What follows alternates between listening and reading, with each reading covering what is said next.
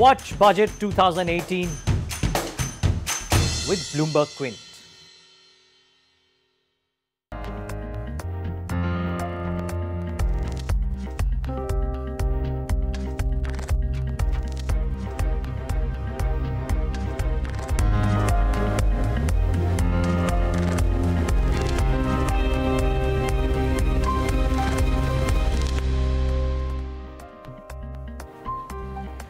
Good morning, you're watching Daybreak on Bloomberg Quint Live and I'm Alex Matthew. First, let's look at the headlines. Asian stocks are off to a positive start as investors continue to bet on corporate earnings. The MSCI Asia Pacific Index is on course to post its best monthly gain since March 2016. Finance Minister Arun Jaitley will table the country's economic survey in Parliament today on the first day of the budget session. HDFC and Tech Mahindra are two nifty companies scheduled to report earnings today. And Galaxy Surfactants becomes the fourth company to tap the primary market in 2018. The issue opens for subscription today. Let's turn to the international markets now, and US stocks closed sharply higher on Friday as quarterly earnings topped estimates. The major indices also posted weekly gains of at least 2%. Bloomberg's Abigail Doolittle wraps up all the U.S. market action in this report. Friday ended with a bullish bang for stocks in the U.S. The three major averages are the Dow, S&P 500, the Nasdaq finished sharply higher. Both the S&P 500 and the Nasdaq up more than 1% and carving out new all-time highs, record closing highs for the three major averages, up on the week as well for the fourth up week in a row. In fact, right now, the S&P 500 on pace for its best month since March of 2016. Now, behind all of this bullish action, of course, optimism around tax reform, plus there have been many bullish earnings reports. This includes Intel. The chip maker did beat fourth quarter earnings estimates. They also gave a positive outlook for the full year and the current quarter. On this, Intel climbed by more than 10% to its highest level since 2000, in turn giving a tailwind to the overall chip space, up more than 3% on the day for its best day of 2018. Now, speaking of its best day of the year, Twitter spiked higher by more than 9% on takeover speculation. And Bloomberg LP, of course, does have a breaking news network on Twitter, TikTok. VMware, another stock that spiked on the session on the possibility that Dell may increase its ownership from 82% to 100%.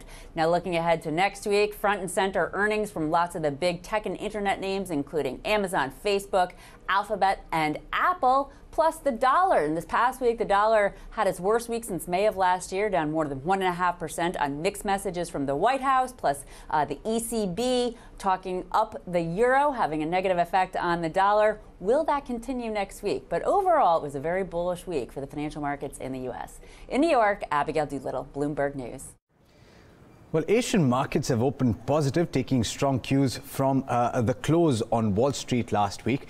The Nikkei in Japan got off to a strong start, rising 0.6% earlier. It's come off a little bit and it's up 0.5%, but gains in Japan, South Korea and Australia have so far helped extend the MSCI Asia Pacific Index rise this year to 7.8%, on course for its best month since March 2016. Now, investor focus this week will be on earnings and economic data. Last week, markets were jolted, as you have already been told, by conflicting positions on the dollar from US President Donald Trump and some of his top officials. This week will also include the Federal Reserve meeting, which will be presided over by Janet Yellen for the last time. Let's turn to the Indian markets now, and Darshan Mehta and Agam Vakil are here as usual to set you up for the day's trade and to tell you what's happening in the futures and options space. Morning, guys. Darshan, strong cues from overseas. Yeah, you're right, because what happened was we were shut on Friday, but the SGX Nifty was working. So on Friday, it was up almost 6 points, and today it's a record opening that probably we will see about the 11,100 close, and will come close to the 11,150 mark in trade. So clearly very strong cues coming in from the SGX Nifty. The other aspects were we were closed on Friday, but you know, the Hang Seng was up 500 points. The Brazilian markets were up 2%. So global cues are extremely strong. And that is what reflected on the ADRs also. HDFC Bank, Dr. Reddy's, Wipro, Tata Motors, all of them reacting positively as far as their trade was concerned on Friday. ICICI, Vedanta, Infosys. So all the ADRs ended with a positive bias on Friday. Now, if you're looking at what happened as far as crude is concerned, crude is trading muted, but still crude continues to trade close to the $70 barrel per mark. Even for the last 2 days of the week, even on Thursday, Friday, crude was trading rather muted. So crude, but still managing to hold on to those levels. As far as base metals are concerned, very mixed set of closing that was there on the base metals. So if you're looking at some of the base metal, aluminium was up, zinc was up, and you also had tin. Tin was the best performing index, which was up almost 2%. Copper, nickel, as well as lead were trading on the lower side.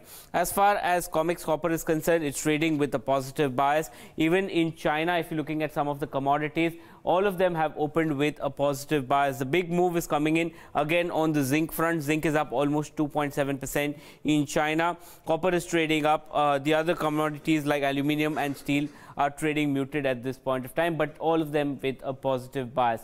As far as the precious metals are concerned, nothing much happening, absolutely flat. Gold, silver, platinum and palladium, they're trading rather muted in trade. Now, as far as the fund flows are concerned, FIIs are extremely strong buyers. They bought in almost 900 crores in the cash market. DIs sold in almost 965 crores in the market. So we're buying in close to $2 billion in the cash market as far as FIIs are concerned. DIs turned net sellers with a net sell figure that came in on Thursday.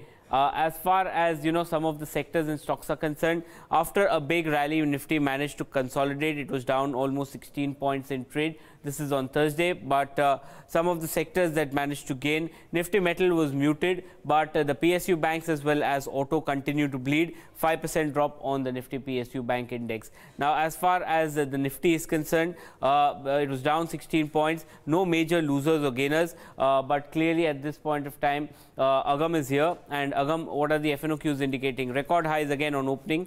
What will happen on the markets? It's a new series now. Absolutely, Darshan. We have seen what strength come in, and we've seen a lot of writing in the lower and lower level puts. But let me start off with the February series and what we've seen. Naturally, an increase in open interest as far as this open interest, your February series goes. About 72% added, but that's also because we've seen unwinding in the previous series. That said, moving on, as far as the Nifty Bank goes, again, another 41% added there. And the India Volatility Index, interestingly, is where we are looking at a little bit of, a decline. So coming off from the levels of 18, this is after the expiry that we saw. That said, the VIX is expected to remain high as we move in towards the union budget. But for now, the put-call ratio has also fallen to around 1.42. So a lot of those puts have been unwound. That said, moving in terms of your several other stocks that we're watching out for, we do have NIT Technologies, which has seen fresh longs, and similarly Adani Enterprises as well, which has also seen fresh longs. So they've seen accumulation across all series. We'll be watching out for these, and we'll be watching out for the Nifty, whether or not it makes a new high today in today's day of trade. Absolutely, Agam. Thanks so much for that. Let's turn now to the rupee and the bond market, and Saloni Dhanuka is here to tell you all about those two markets. Morning, Saloni. Good morning, Alex. So the rupee extended losses for the second week on Thursday, and it was down about 21 paise or close to 0.3% lower against the dollar. Meanwhile, rally in India's foreign exchange reserves continued for the fourth straight week, and it touched a record high of 414.8 billion mark for the week ended 19 January. On the global front, Asian currencies were trading higher on the back of broad-based dollar weakness after US Treasury Secretary supported the view of a weaker dollar to boost countries' export. Elsewhere, for the week, dollar index was down over 1.5%, its biggest weekly decline since in nearly 7 months. Elsewhere, pound extended gains above the $1.41 mark after UK GDP showed that the economy grew at a faster pace than expected. While coming back home, dollar rupee is trading at 63.59 levels against the dollar, which indicates a flat to weaker opening for Indian rupee in today's trade. Moving on to bond market, sovereign bonds slipped for the third week, while yield on the new 10-year benchmark rose 1 basis point for the entire week. However, particularly on Thursday, it was up about 3 basis points. And lastly, global funds increased their rupee debt holdings on Thursday. They infused close to 900 crore according to NSDL data. Thanks so much for that, Saloni.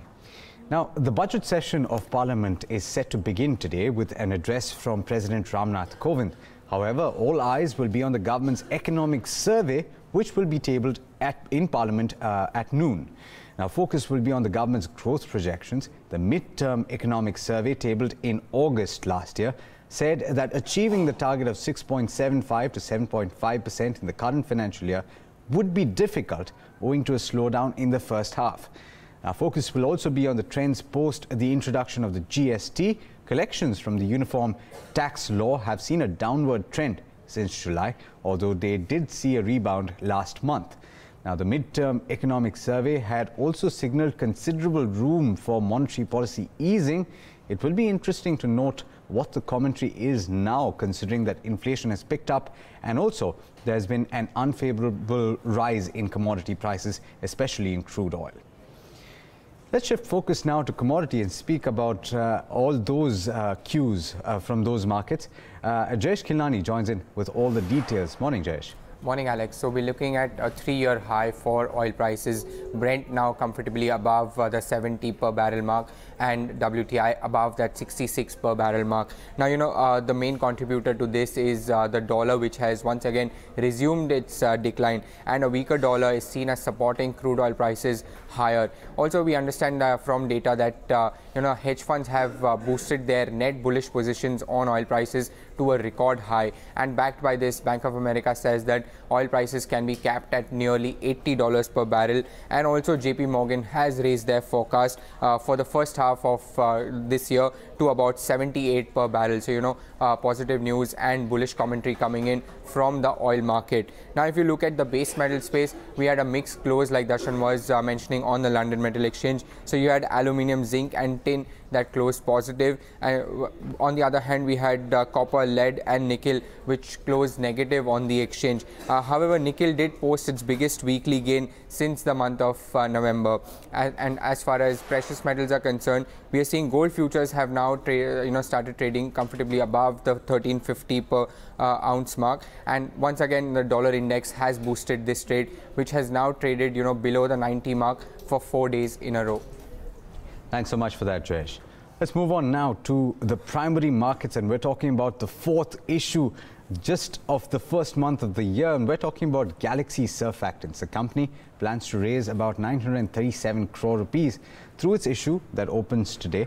Let's bring in Somit Sarkar, who's standing by with all the details for that company. Somit, it's a public issue, as in it's an open offer.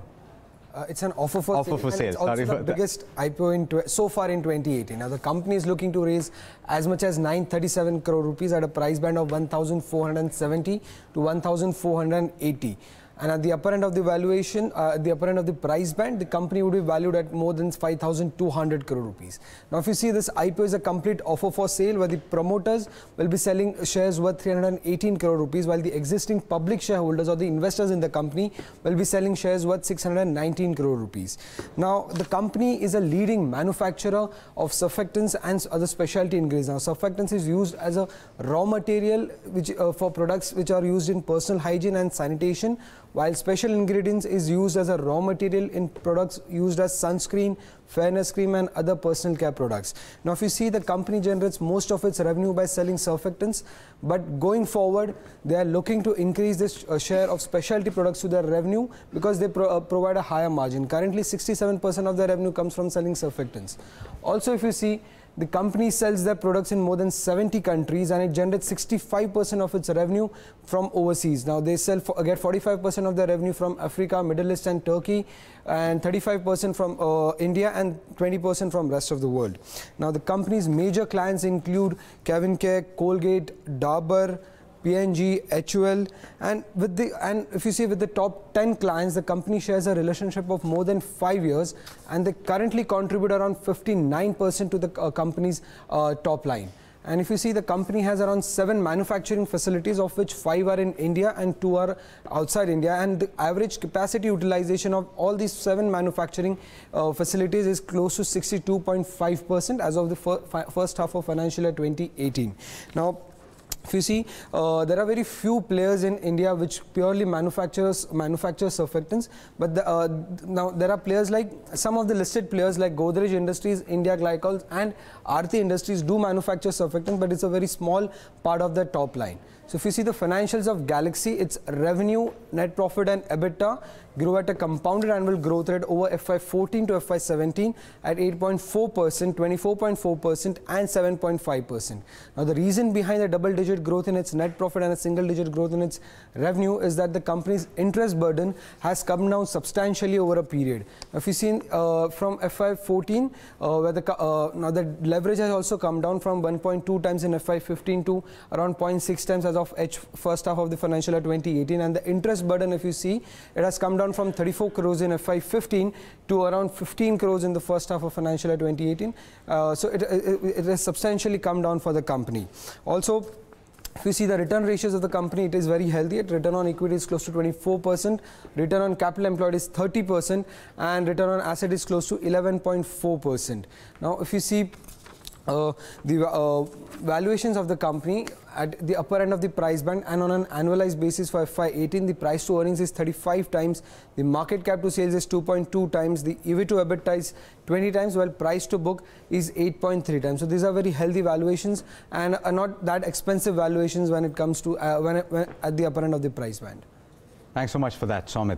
Now, a lot of key numbers to watch there, so if you missed any of that for the offer for sale, you can go onto the website and find more details there. But let's turn to the earnings for the day and the big nifty earnings. The first one that we're talking about is HDFC. It's likely to receive a boost from on net profit owing to a one-time gain. Shraddha Babla is here with the other expectations. Shraddha, first off, what's the one-time gain from? Well, yes, Alex, so it's the stake sale that the company made in its insurance subsidiary, that's HDFC Standard Life Insurance. So net profit on account of that will seem 168% higher at 4,556 crores versus 1,700 crores last year. So that's the number that the street is working with. Now they will report capital gains of 5,250 crores on account of the stake sale in HDFC Standard Life via an IPO, and the company has already said that of which 30% of the amount will be utilized to increase the provision coverage ratio. That apart, broadly is expected to be an inline steady sort of a quarter, with spreads expected to remain close to that 2.3% level. Loan growth is seen at about 15 to 16% in line with the trend that we have seen in the prior quarters, and asset quality is expected to remain healthy over the past several quarters. That's the trend we have seen for HDFC. So key thing to watch out for will be the management commentary on mortgage demand and the opportunity in affordable housing. Remember, this is the segment that they seem to be bullish on, and for this segment as well, they had raised close to 13,000 crores in the month of December, January. So let's see what they have to say on the affordable housing bit. The movement in spreads and margins on individual loans is another thing that we'll track, as well as the asset quality trends in the corporate loan book. But broadly, a steady and inline quarter. Bottom line boost only because of that exceptional gains, but otherwise should be a close to 14 to 15% growth that we're expecting. Thanks so much for that, Shraddha. But the second big earnings that we're talking about are Tech Mahindras, and that company is likely to be weighed down by lower other income. Agam Vakil has all the details there. Morning. I mean, we already said morning, but what are the details here, Agam? Yes, good morning, Alex. On the whole, as far as Tech Mahindra is concerned, we are expecting, at least in terms of the top line, a subdued quarter. But operationally, it is going to be a much stronger one, considering they have been leveraging on their operational abilities, because of which we can expect about EBITDA margins to expand to around 11.8% as against 10.5%. And net profits, on the other hand, I expect a decline 6% sequentially. This is on account of lower income. Now, there are some areas of concern for Tech Mahindra. First one is LCC as well as Comviva to a certain extent. We've seen a mixed performances from both these subsidiaries of the company. And that said, we are also looking at mixed expectations from the enterprise business. Communications vertical, however, is expected to pick up, and that is likely to provide that boost as far as Tech Mahindra is concerned. What we're looking out for, of course, is the management's commentary on margins as well as productivity, updates on turnaround in LCC specifically, and of course pricing trends from the top accounts. But on the whole, we're expecting a mixed quarter from Tech Mahindra. Right. Thanks, Agam. Let's turn to the other stocks that you have to watch out for in the news today, and Shraddha Babla has an entire list to tell you about. Shraddha, what do you have? Well, yes, Alex, starting off with FTC Limited. Now, they've got a GMP approval from the UK drug regulator, that is the UK MHRA, and this is for its ophthalmic manufacturing facility at Waluj, Aurangabad. So we may see some positive reaction there. Pratap Snacks, which has signed a new contract for third-party manufacturing of potato chips. You have Havells India, which will set up a new manufacturing facility for consumer durables in Rajasthan with a total investment of 360 crores. Amrutanjan Health, which will consider stock split on February 13th. Hindustan Copper, which will consider raising of funds via QIP. You also have FM Industries, which has said that the plant and machinery was damaged in a fire incident at a Hosur unit. So we could see some negative reaction coming in on that counter. And according to a PTI report, JSW Steel may double its bid for Bhushan Steel to 30,000 crores. So we could see significant reaction on Bhushan Steel as well. And lastly, in a surprise bulk deal, you have Vakrangi, which is a listed entity which has picked up 0.5% stake in PC Jewelers on Thursday. So keep an eye out on all those names. Thanks, Shraddha, for that. Now, at the World Economic Forum in Davos that was concluded last week, almost all the participants used shuttle buses to get around. Milka Doshi took a ride on one such bus to see who she'd end up pooling with. Find out.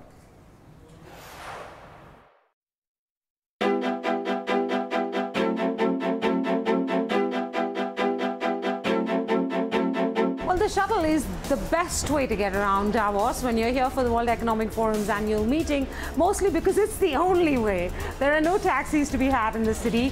Very occasionally will you find one, and the buses don't ply any of the main routes that you need to use to go from hotel to hotel or from the Congress Center to hotel and back. So the shuttle is the lifeline of every WEF delegate. So we're going to try a few lines and give you an idea of how many different people we can meet here in the shuttle, which countries they come from, and what their WEF has been like this year. Come travel with us. So what are the chances that the first person we bump into in the shuttle is one of the best known journalists, editors of our times, Farid Zakaria. Thank you very much for agreeing to speak with us. What's the WEF been like for you this year? Look, I always find it fascinating because you get people from all over the world. It's a genuinely global conference. For somebody interested in the world, it's like being a kid in a candy store. So I always enjoy it. You heard Prime Minister Modi from India? It was a positive speech. I think he was hoping to parallel President Xi's speech from last year, and I think that was more tight and more disciplined. You know, you saw the difference between, in a way, a technocrat and a politician, where Prime Minister Modi is used to extemporizing a little bit more and ranging widely and freely. But the general message was a good one. India's open for business, and, interested in an open world. I'm glad he talked about global warming because India has been one of the laggards on the issue. So overall positive. I'm Sumit Jamwar. I run a company called Global Gene Corp. I'm from India, but I live in the UK. Most important thing is around meeting new people. And also there are conversations which are ongoing, which are, in terms of the relationship, in terms of work that we are doing, which is around genomics, and just solving for the problem of not having enough insights about, for example, the Indian population and other Asian or African or Latin American population. So that's the work we focus on out of Boston, Cambridge, Singapore, and India. And this is an excellent forum where you meet some world leaders, you meet some people who are doing cutting-edge work in technology, and that's where ideas start, right, over a cup of coffee or something. I'm Stephen Fiddler. I'm British, but I work for the Wall Street Journal, American newspaper. Did anything stand out for you in this year's WEF? the chaos around the snow on the first few days. But I guess there's usually a lot of talk about the economy and that kind of thing. I think there's background anxiety about, even though the economy is going well, even though financial markets are going very well, there's a background anxiety about what's happening in the world of trade, what's happening with geopolitical tensions in Asia and elsewhere, and that kind of thing. So that was the thing that's mainly struck me so far. So my name is Martin Visser. I'm also a journalist from the Netherlands. Okay. From the biggest newspaper in the Netherlands, the Telegraaf. How's the weather been for you this year? It's the first time, so it was. It's your first time? It was rather confusing and overwhelming at first, especially because the first day the weather was very bad. It was not very easy to go to all the locations, but it's very impressive. I saw Al Gore, John Kerry, the King of Spain, the King of Belgium, and you can talk to a lot of people. So it's a lot, but it's very impressive. My name is Monica Ventosa. I come from Portugal, and I'm here representing the Portuguese Association of Retail Companies. And what's the fun thing both you ladies are going to do here in Davos? Great Portuguese wine. We can show you one. Oh, what do you know? A bottle of wine in the shuttle.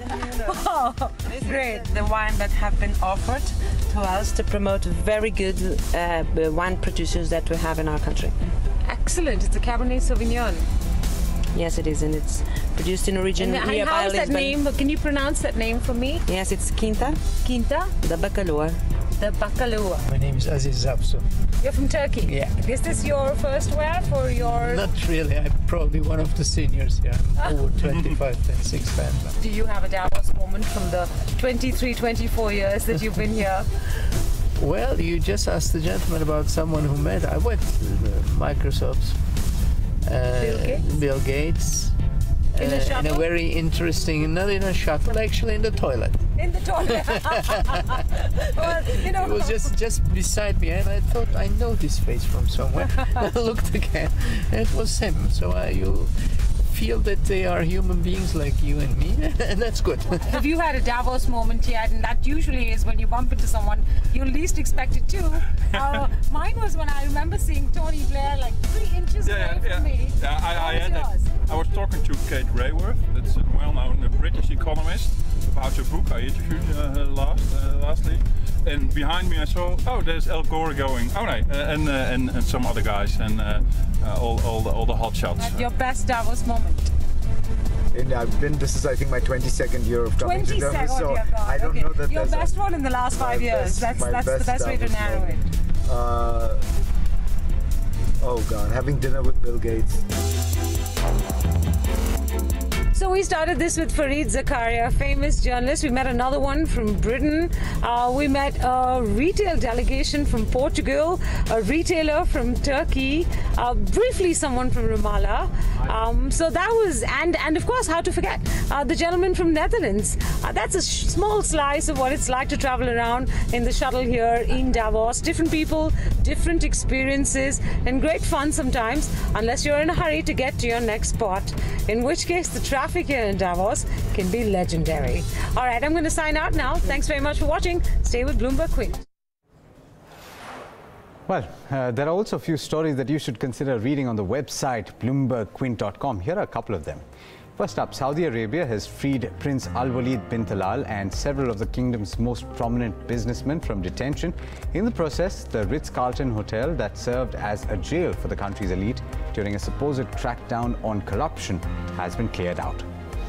In Afghanistan, a bomb hidden in an ambulance killed and wounded scores of people at a police checkpoint in the capital Kabul on Saturday. A spokesperson of the Ministry of Public Health said that the death toll from the blast had risen to 95, while another 191 were wounded. Well, that's a somber note to end this edition of Daybreak on, but all you need to know is up next, so do stay tuned. This is Bloomberg Quint.